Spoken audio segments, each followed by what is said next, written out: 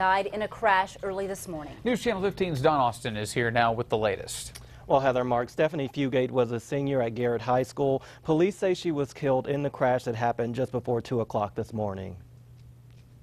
Police say Stephanie Fugate crashed into two utility poles near the intersection of County Road 7A and County Road 60. Officers think she lost control of the car coming around a curve. She wasn't wearing a seatbelt. The car came to rest in an open field and Fugate died at the scene.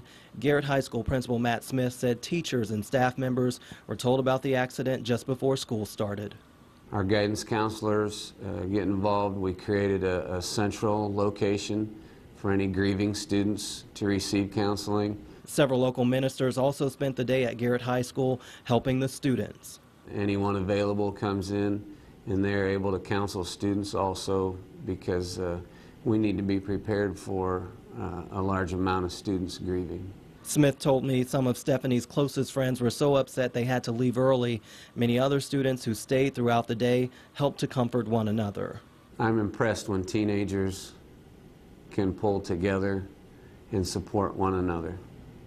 Well, police say alcohol may be a factor, but toxicology results are still pending. Don Austin, News Channel 15.